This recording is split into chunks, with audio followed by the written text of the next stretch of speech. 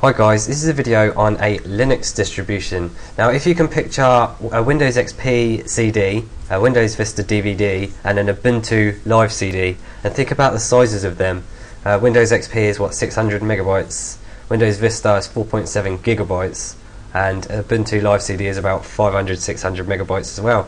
Now there is a Linux distribution, or there is a sort of a sport people do. They try and get a Linux version and get it as small as possible that's fully functional and running on a PC. Now the most popular of these is called Damn Small Linux, and I'll just show you the size of it. Now this is the live CD and it's 48.5 megabytes. So yeah, that's that's pretty small, and it contains an entire operating system. Now I need to thank I think it was Mag2Stir or something like that, who suggested getting an embedded version if you want to try and run this on Windows, because what I'm going to be doing is showing you this inside a virtual machine using VirtualBox. Now I've done this with loads of my videos, just check back and you'll see a load of videos which I talk about installing stuff, so in a virtual machine anyway. So you might want to try out DSL embedded, just to try on. If you don't have VirtualBox and you just want to try out this Damn Small Linux, try the embedded version. Now I'll just show you. I think I just had a brief skim through the readme.txt, and you just double click DSL base. Now I did try this, but when I went to show some of the applications it was quite slow for me, even though I have quite a fast system. So I'll be showing it inside a virtual machine anyway, and I suggest you try out this embedded as well if you don't have VirtualBox. But anyway, let's get started. It's already mounted. It's in the CD DVD ROM DSL 4.2.5. These are both free to download. I'll provide the download links in the description and a download link to VirtualBox. So let's just start up Damn Small Linux. So double click it. Now you have to be careful because this is running in a virtual machine, and because this Damn Small Linux is not a fully supported thing by VirtualBox. When I go to click in and start moving my mouse around, the screen recorder snaps away a little bit, but I'll bring it back so you can see it working, just as a pre-warning. So when I click in, as you can see straight away it snapped away. I'm just going to press enter and I'm going to come out of it to show you it booting. So the one thing to keep in mind as this boots and as I show you the things inside the operating system, that it's 50 megabytes. So if you have a 64 megabyte pen drive that you've had like for a year or something, or years even, you can just install this on it and it should work.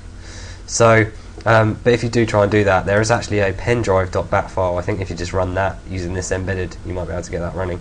So anyway, this seems to have booted a lot faster than the embedded version as well, so I'm just going to show you this. It started with Dillo, getting started with DSL, so you can have a look at all the stuff that you can do, how to cut and paste, saving your configuration. What about Windows? Because this is primarily aimed at the Windows user, because obviously they've been getting a lot of comments that there's no start button and things like that from Windows users. So I'm now going to click in, and if you're not a big fan of Dillo, and if you prefer Firefox, you don't even have to download it. If I just quit this a second, I'm actually going to click, and you'll notice this loaded up Firefox. It's actually got Firefox built into Damn Small Linux in this 50 megabyte file. So you can see it's got Damn Small Linux Firefox here, and as this is running in a virtual machine, I have full net access because it's going through the network. So I'm just going to go onto Google just to prove it. Just a random Google. And here we are on Google, so you can see it's got a full thing here. Now if I show you the desktop, sorry again for the snapping, you can see we've got the home thing, apps, my DSL and exit if you want to shut it down.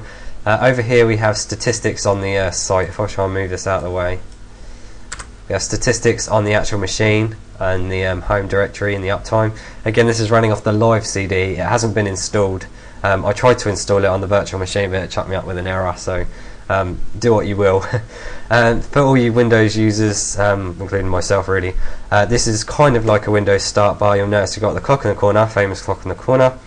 It's got Google, which is the thing we've got open. These are 4 virtual desktops, so you can move things across if you want to, or just click them, or you can even go onto the application and right click and say send to. And I'll try and get this back down again, and if I right click, here we go, and we've got Firefox. Not sure what the rest of these do, haven't really tried them. And this is show desktop, and this is DSL, which is pretty much the same as the start button in Windows. So I'm just going to open up the start menu again, sorry for the snapping, It says exit, run, help, Eggshell, system, setup, games. We'll just have a look at the games, shall we? That are included, and you can see that we've got Canfield, Free Cell, Golf, Mastermind, Minesweeper. So a lot of Windows style games that they've got put on this down for Linux. And again, picture 50 megabytes for the entire operating system. Now with the applications, there's a load that you can do here as well. One I'm going to pick out most is the Office, because they've actually included a Word viewer and a PDF document viewer, calculator, calendar, and word processing. So you can start word processing now.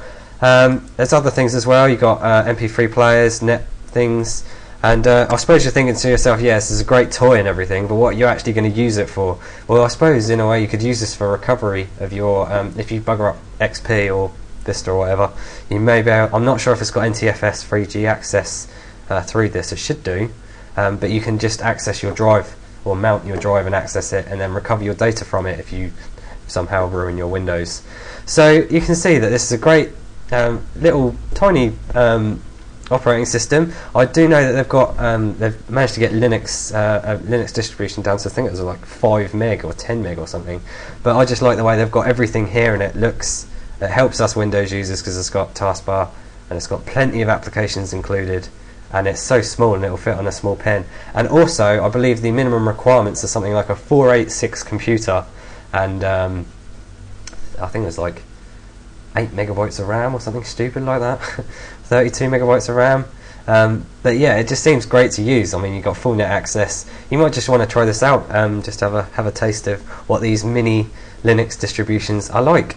So that's about it really. So thanks for watching my video. Again, try the ISO in a virtual machine, or try the embedded if you don't want to bother with the ISO. But again, thanks to Mag2Stir for his heads up. But for some reason mine was really slow, so I couldn't really show you, because I clicked Firefox and nothing happened for about 5 minutes and it came up. So just showing you in a virtual machine. Thanks for watching my video. Please comment, rate, subscribe if you like my videos, and thanks again.